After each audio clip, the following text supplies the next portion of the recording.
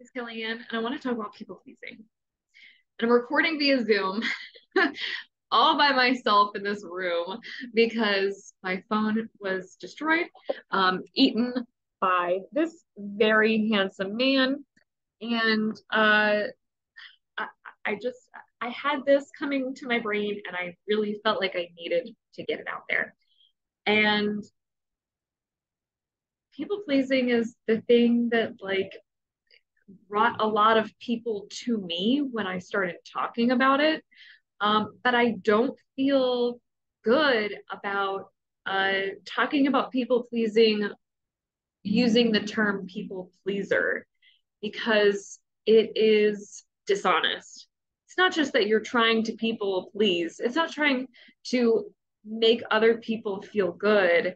It's feeling like you can only earn love and earn attention and earn maybe even respect if you are making the other people around you happy. And that's what you're focusing on. And other people's happiness will equal your happiness because what you give is what you get, and reciprocity, and people will appreciate me, aka show me love when I please them, when I say yes to things, even though I really need to say no because I don't really have the energy. When I do things for other people that they didn't ask for because I'm making an assumption about what would make them feel good, and I'm just trying to surround them with love so that they'll give me some love in return. Maybe you don't know people pleasing on this level yet. Maybe you don't see people pleasing as a problem. Maybe you haven't really gotten to this stage of like, oh, whoa, whew, that's what people pleasing actually is. But if you are here and you're watching this, then you at least need to hear the next part of what I'm going to say, which is that a better way of saying I'm a people pleaser is saying I don't really respect myself, which is why we say people pleaser because it sounds so much better. But it's totally dishonest because it's not just about pleasing other people, it's about not having enough respect and love for yourself that you don't have to give of yourself if it doesn't feel good, if it doesn't feel right, if it doesn't feel well boundaried, if it doesn't feel reciprocal, if it doesn't feel compassionate, and compassionate in a give and take way of like, I see that you're hurting and you're struggling right now. Can I help you do something about that? I see you're hurting and struggling now. I have the energy and I would love to come and help you do something about it. The give and take of I see you being a human in the world and I love you just the way you are. And I'm here to support you whenever you need, so long as all of my needs are met. Okay. That's what self respect looks like. And that's what respect in relationships is like. But people pleaser, we say it because it's just so much easier to see it as the symptom rather than as the core problem. We like to treat symptoms in this world, in this country. We like to just focus on the surface layer, on the superficial, so that we can, you know, just like put a little effort into scrubbing off those top layers, a little exfoliator, and we're good to go. And we just keep rolling, as opposed to getting to the core, feeling the heat there, feeling the chaos there, feeling the need for change from that place, and then rising up. And I mean, I'm thinking of it volcanically.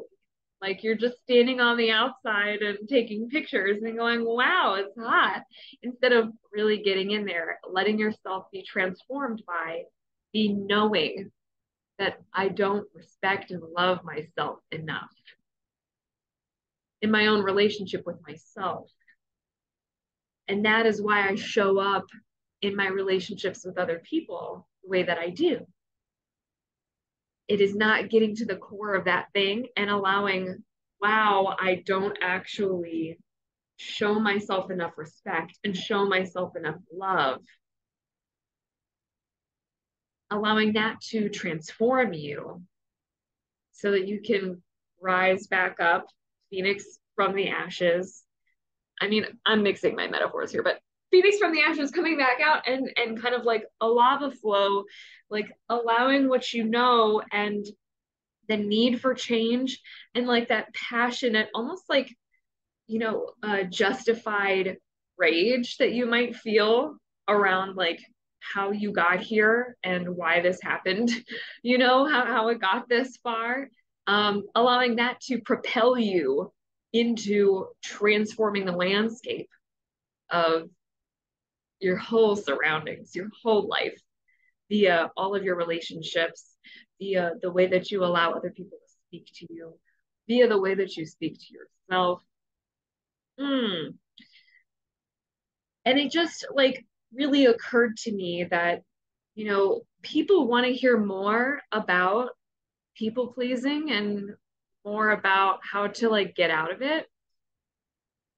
But we're also in the position of people pleaser because we've been avoiding making significant visible changes. And that's what keeps us in the pattern of people pleasing.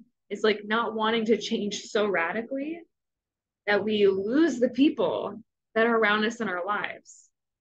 But that's also a recognition that we're actually aware of just how fragile our relationships are if we think that starting to say no more to somebody or set boundaries with somebody would break that relationship.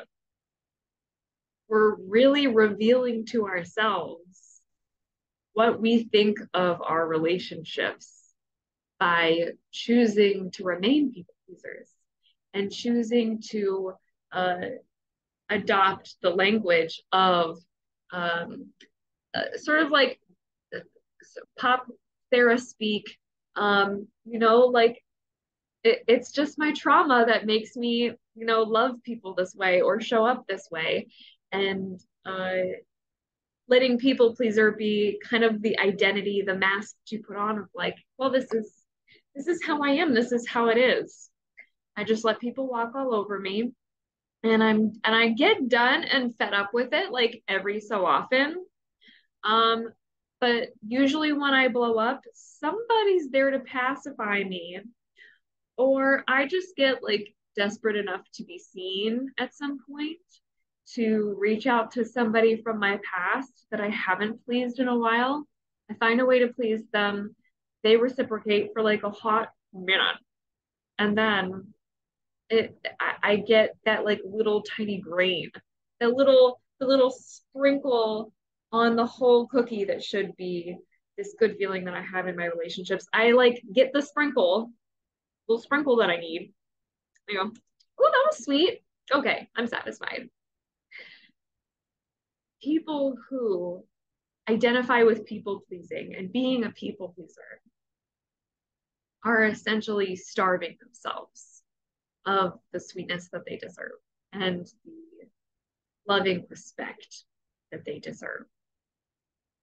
And it's by virtue of not reaching into the core and pulling out this understanding that it's not just that my childhood taught me I was unsafe and unloved unless I was doing something productive. It is reaching down and realizing that's the nature of this culture. White supremacy loves that there are so many people pleasing it because then it upholds capitalism, and we're just giving and pleasing and producing and masking our displeasure, and also denying ourselves denying ourselves pleasure of the pleasure of the whole cookie, as opposed to just a sprinkle here and there, because we don't feel like we deserve any more than that. Video felt important to me because not only did I just kind of have it like brain blast me, but also I I want to get better at respecting myself by being unflinchingly honest. I flinch a lot at honesty, and it's because I was a people pleaser, and in my recovery, I had to, uh, like, during my people pleasing era, I was flinching a lot. So during my recovery, I had to learn what my flinching looked like. And when you flinch at being honest, when you flinch at a truth becoming known to you and your own recognition and acknowledgement of it, when you flinch, it is a non acceptance of that acknowledgement, a non acceptance of that new understanding, that truth that's kind of upon you now. And I'm a very inclusivity and acceptance is very important to me.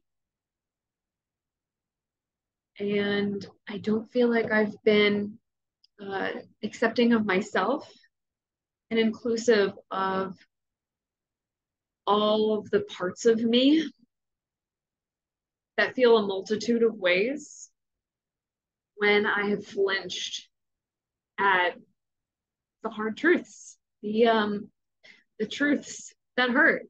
Like Lizzo said, I wish. Oh my gosh! And now I'm just realizing there's a volcano on the screen there. I don't know if you guys can see it, but volcano on the screen.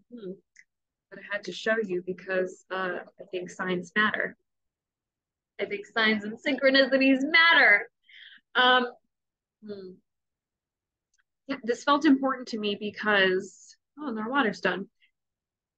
The worst part about being a people pleaser is how often you flinch.